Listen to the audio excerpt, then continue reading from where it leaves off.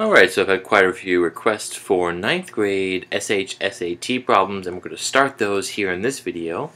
This question says that the volume of a cube is 64. What is the total surface area? So remember, of course, that the volume of a cube, to find that, we take the side of a cube and then cube that, right? In other words, we take the side and we multiply it by itself 3 times. This goes back to the idea that the volume of a prism, if you remember a rectangular prism, that the volume is equal to the length times the width times the height. And that's the volume of a rectangular prism. I'll put volume of RP.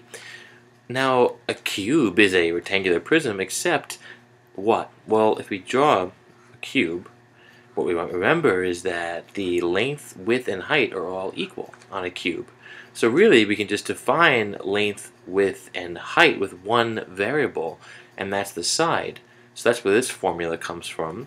And then the surface area, to find the surface area, we find the area of one of the faces, which is a square on a cube. And to find the area of a square, we multiply one side by the other.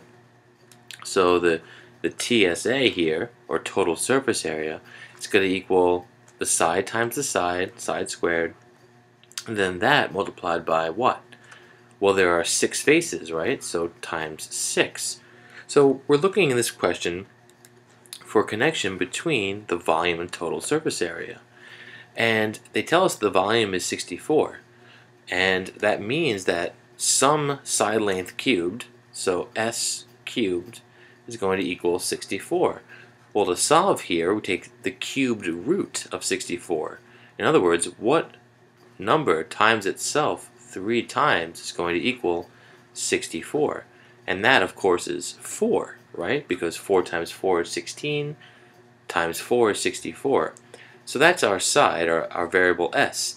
Now we can just apply that to our total surface area to find the answer.